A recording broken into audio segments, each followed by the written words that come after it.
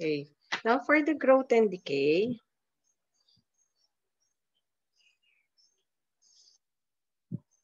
growth, decay.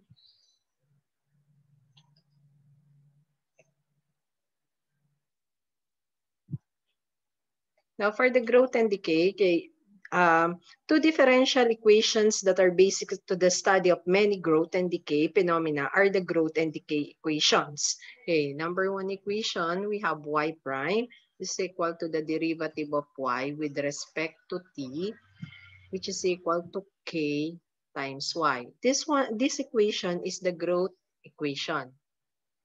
Growth equation. And y prime, which is equal to derivative of y with respect to t, is equal to negative k times y. This one is the decay equation.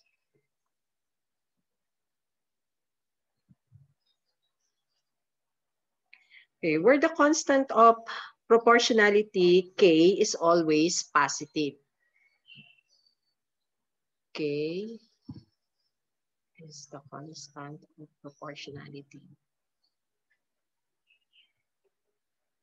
Constant of proportionality.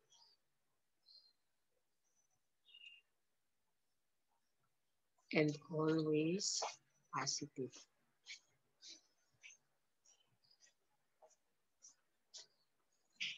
Okay.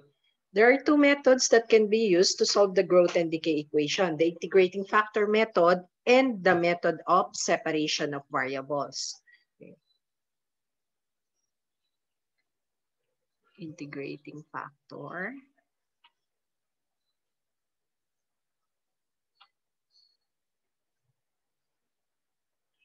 And by separation of variables.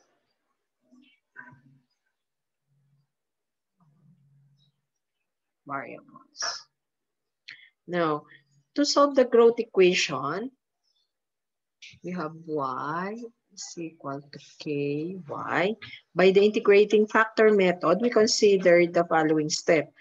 First step, we have, okay, we said that y is equal to ky.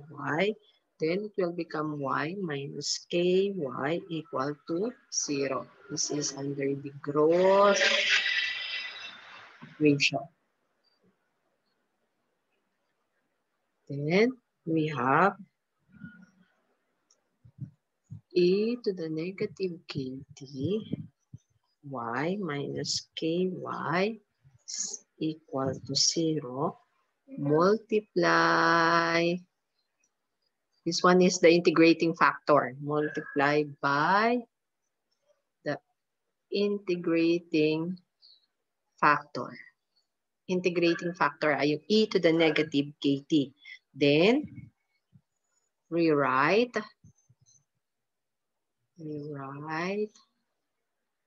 the left-hand side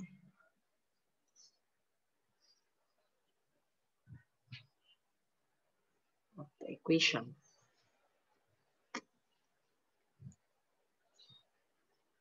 Therefore, we have the derivative of e to the negative kt y with respect to t is equal to 0. Then, the next one is find the antiderivative.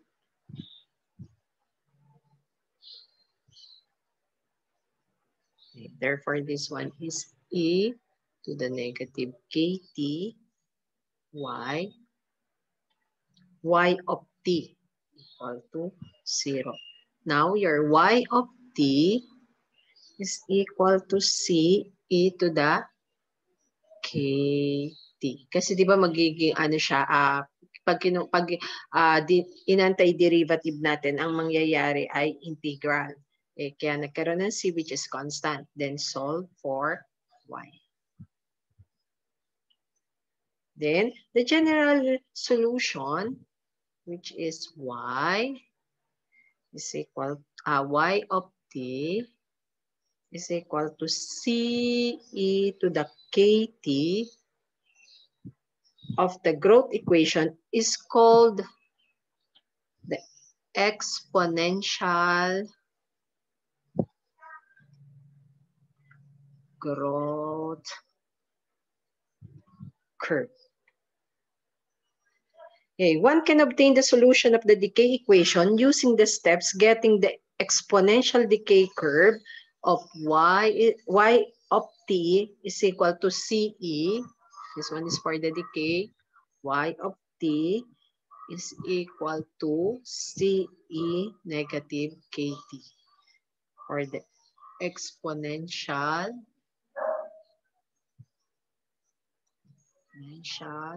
decay curve.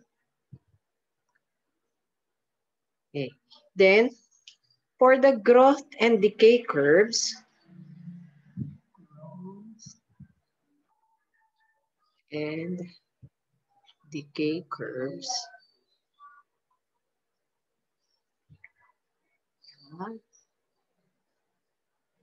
for h k greater than 0, the growth and decay initial value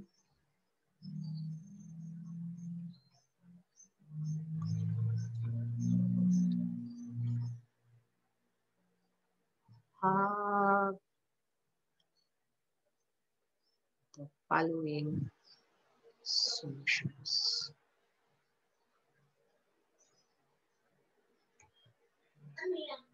We have dy over dt equal to ky, where y of 0 is equal to y sub 0.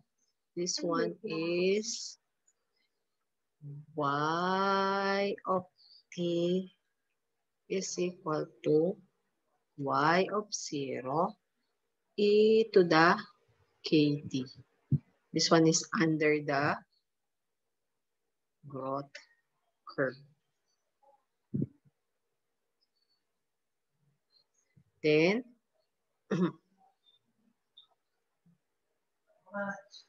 for dy over dt is equal to negative ky, and then y of 0 is equal to y sub 0. Therefore, this one is equal to y of t 0, 1, 8.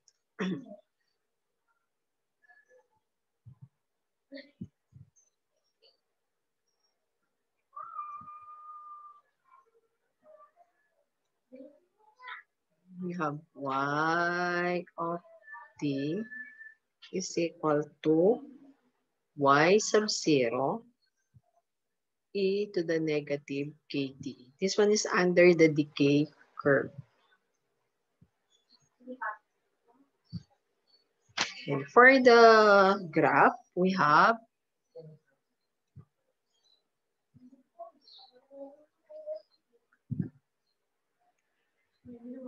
this one is your y, and this one is your t.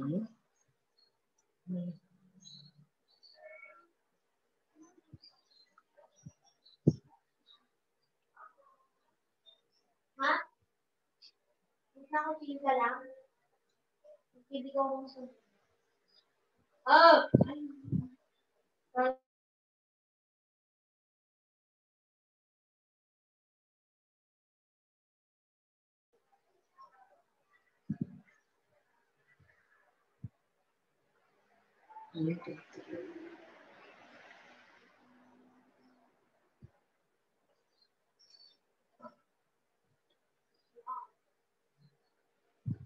Okay, wait lang for the graph.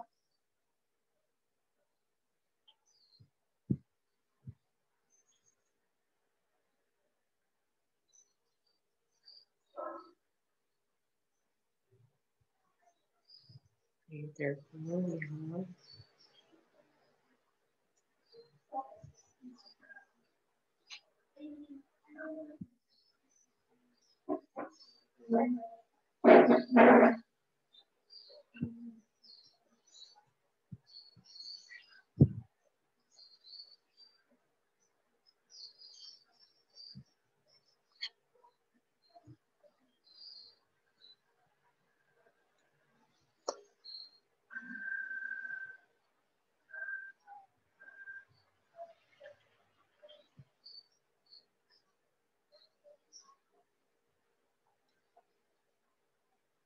This one is y equal to y sub 0 of e negative kt. Since pa-downward, therefore this one is under the decay curve.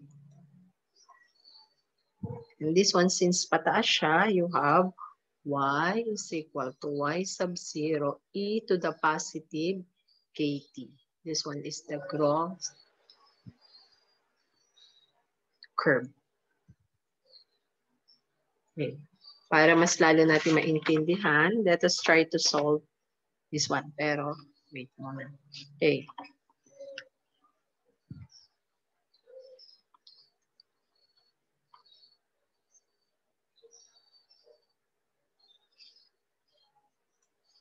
Let n of t, this one denote the amount of substance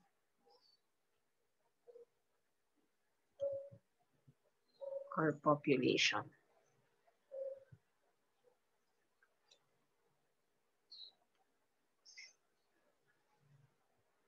That is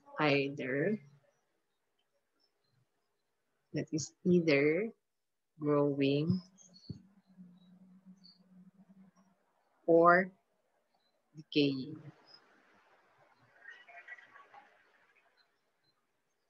Now, if we assume that the derivative of n with respect to t, this one is the time rate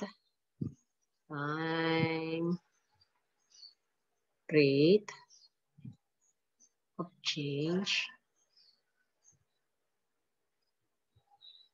of this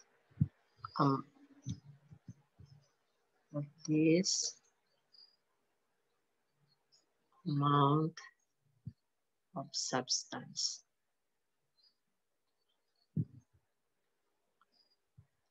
is proportional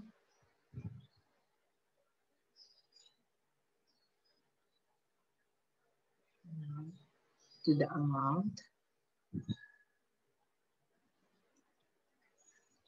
of substance present.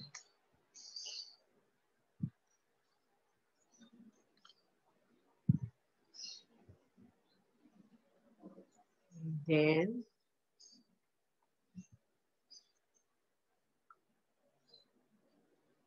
derivative of n with respect to t is equal to kn, or dn over dt minus kn, transpose to the left side, equal to c.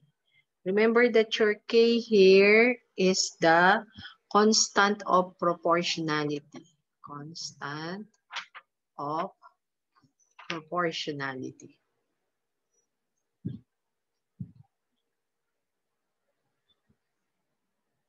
Now, we are assuming that n of t is differentiable, hence continuous function of time for population problems where n of t is actually discrete and integer valued. This assumption is incorrect. Still provides a good approximation of the physical laws governing such a system. Okay, try po natin isolve. Example.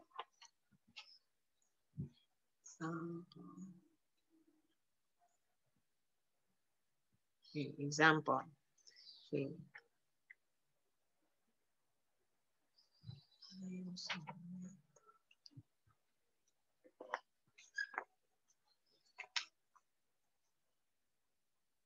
Example, a culture initially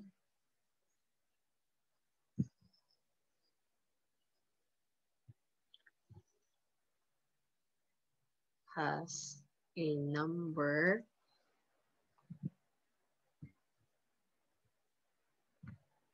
n sub 0 of bacteria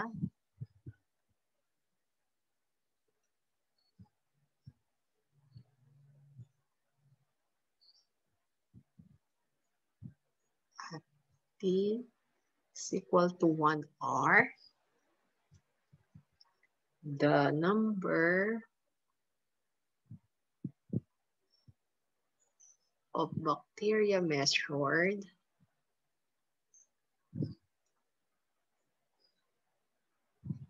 to be 3 hubs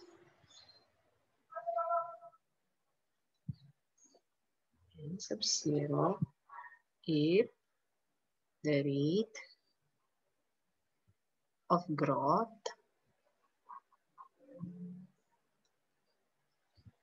is proportional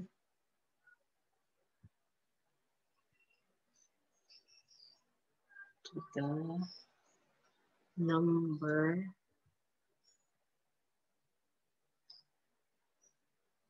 of bacteria present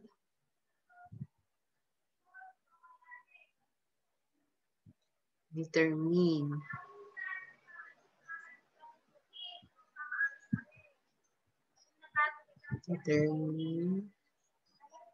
the time necessary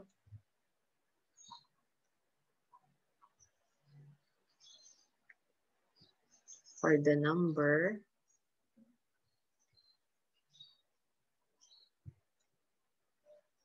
of bacteria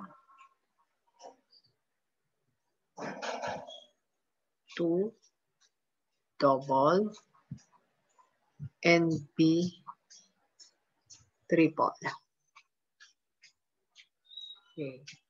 Let us analyze the problem. A culture initially has a number which is n sub 0 of bacteria at t is equal to 1R. The number of bacteria measured to be 3 hubs n sub 0. If the rate of growth is proportional to the number of bacteria present, determine the time necessary for the number of bacteria to letter A, double, B, triple. Okay, let n denotes the number of bacteria present. Let n denote the number of bacteria present.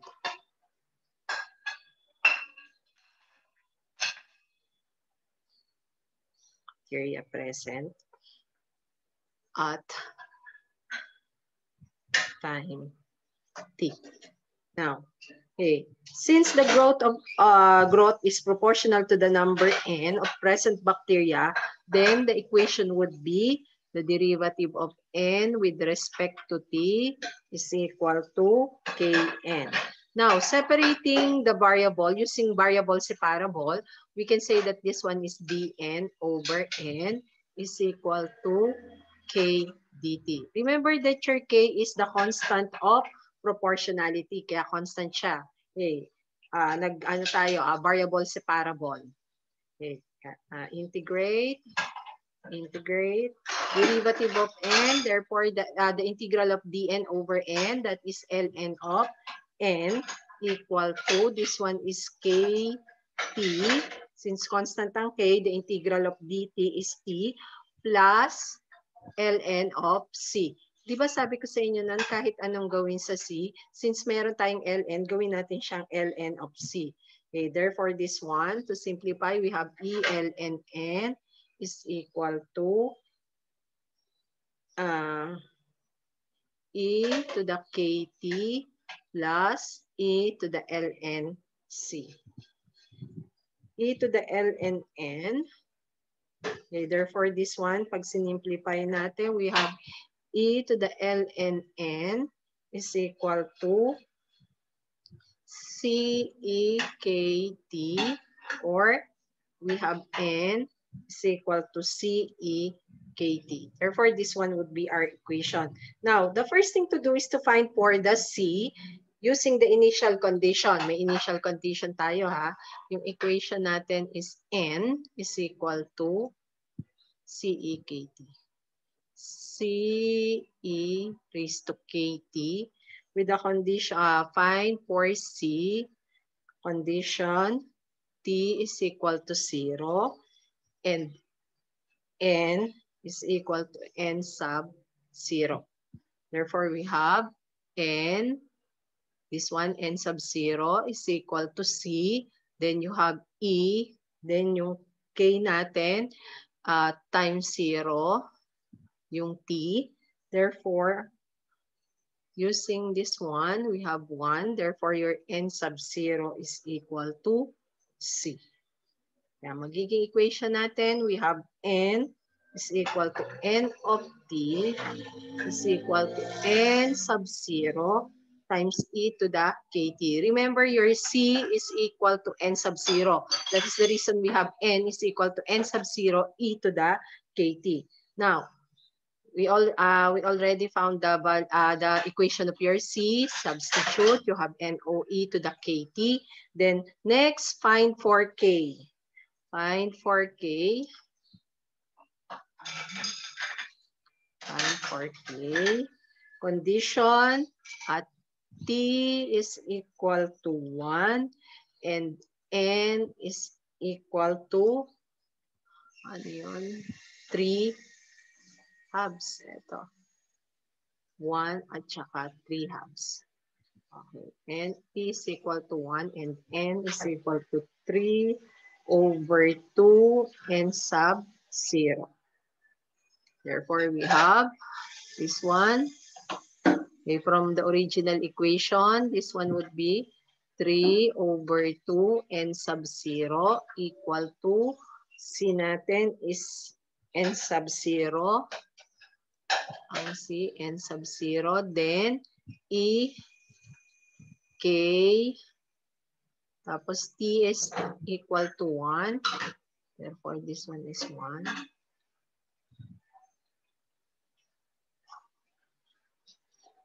This one. Okay, therefore, N sub 0, cancel. 3 over 2 is equal to E to the K. Then, E to the K, we have ln E to the K equal to, simplify natin to to find for the value of your K, equal to K, where K now is equal to ln of 3 over 2. What is the value of ln 3 over 2? What is the value of ln 3 over 2? Calculator. Plus ln 3 over 2. What is the value of ln 3 over 2? 0.405. 0.405. 405. Wala na kasunod? Meron pa po. 5. 4 po ulit. Top. Round up mo. 5 po. 5 po. Okay. Okay. Therefore, we have now the value of your K. Ang magiging equation na natin, you have N of T is equal to N sub 0 or N muna.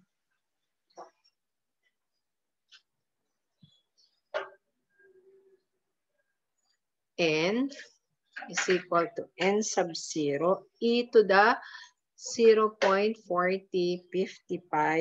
T. Okay, this one is the equation. Now, for letter A, the requirement is to determine the time necessary for the number of bacteria to double. Okay, to find the time at which the number of bacteria has doubled, therefore, we have 2 times N sub 0 equal to N sub 0 E to the 0.4055 T. Now, find for the value of T. Paano natin hahanapin ng T? You have what? 0.4055. T is equal to ln 2. Cancel kasi ito. You have 2 is equal to e to the 0.455t. Then ln at 2. Therefore, your t now is equal to ln 2 over 0.4055. Okay, what is the value of your t now? ln 2 over 0.4055. 1.7094 po. Ang approximately equal to 1.7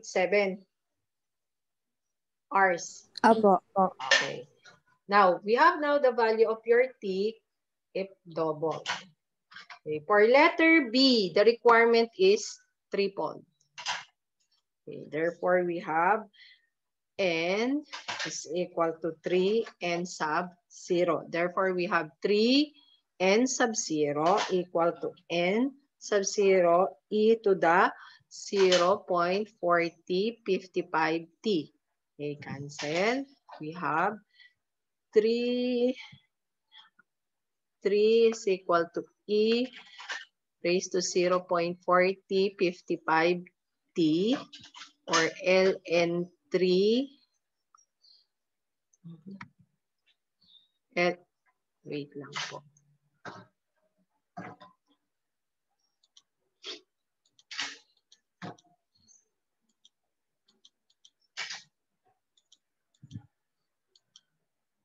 We have ln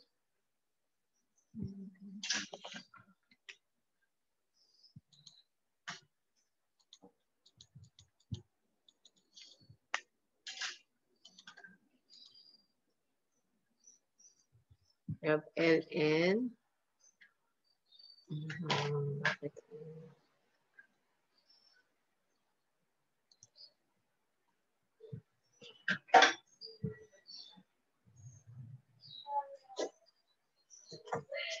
ln3 is equal to 0.455t. Okay, where t is equal to ln3 over 0.4055. What is the final answer? 2.7 po. 2.7 po. Approximately equal to 2.7 hours. Okay, questions?